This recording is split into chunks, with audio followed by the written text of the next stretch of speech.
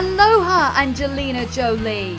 The actress was spotted walking through a wooded area in Oahu, Hawaii, while scouting for possible filming locations for her new movie Unbroken.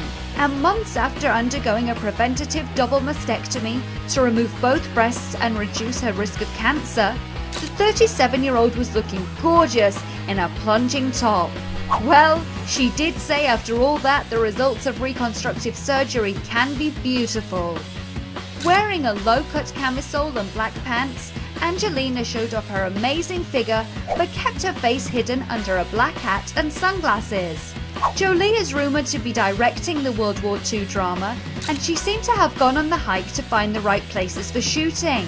The Hollywood star was earlier spotted arriving at Honolulu International Airport with her sons Maddox and Pax. Seems like Angelina can do no wrong.